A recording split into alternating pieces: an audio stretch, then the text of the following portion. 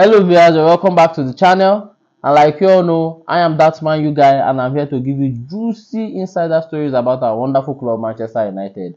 On today's episode, we're going to be talking about the Frankie de Jong transfer rumors and the injury worries at our club Manchester United. But before I do that, kindly like, subscribe and drop your comments below. So, like I said, today we're going to be talking about Frankie de Jong transfer rumors. Our coach, Eriksen, he don't talk for news say he say like that De Jong. You know, he played with De Jong in De Jong played under him at when he was coaching at Ajax, and he said De Jong will make any team in the whole world stronger. You know, he was speaking with ESPN, and I'm going to show you what he said when he had that interview with ESPN. He said he has not lost interest in the Barcelona midfielder, and look at what he said. In his words, Frankie is an incredible player, and for every club in the world, he will strengthen the squad because he is quite unique. He has a unique quality. You know, if you can get him in the squad, your team will be stronger. In Spain, he became even better. He's a fantastic player, plays out from the back, he always has time, and it was quite a pleasure to work with him. You see, that's what he told ESPN about De Jong. You know, he coached De Jong in Ajax. And that time, if you watch the highlights of that guy for Ajax, the guy really performed well. Even the current coach now for the current club, which is Xavi Hernandez for Barcelona. You know, he plays in Barcelona now. The coach of Barcelona, Xavi Hernandez, now don't talk to the guy, a very wonderful player. I say he's very, very, very satisfied with the guy's, performance for the team in the squad. And when Man U been come for the guy during the summer, that time where everything had just come, he won't sign him immediately. But when Barcelona they went into talks with their player, the player just tell coach say he need to go anywhere. Saying like this club, I don't want to play for them because he want make name too for the club. Say the club is a very wonderful club. At least that's to him.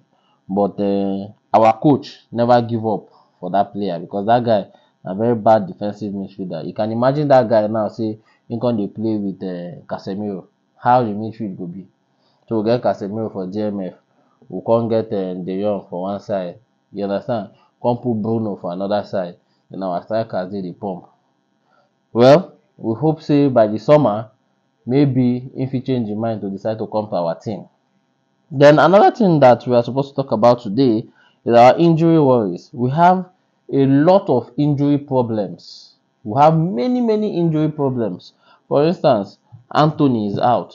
You see how we miss Antony for our last match, but thank God say we'll try come out of it. Antony is out. Anthony Martial is out. He has a hip problem. Hip problem for training, I think.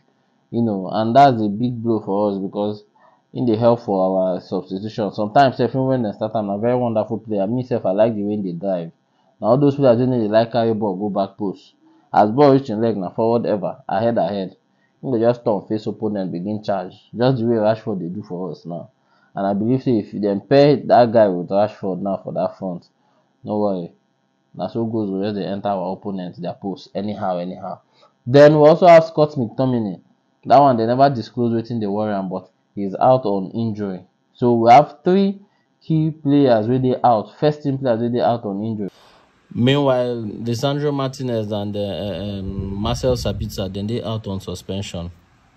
So you see how the thing they affect the team against this our trip to Barcelona tomorrow. So hopefully we will conquer. But for now, we'll just the watch. Hopefully, maybe after this one now, we will see what will happen for the team. Casemiro is back after a match ban. He's back, so I'm happy he will play against Barcelona because we need a very strong, midfielder and player will get experience like Casemiro for the match tomorrow. So hopefully, he will help and make the team stronger. That's all I have for you now. For now, we'll see you next time.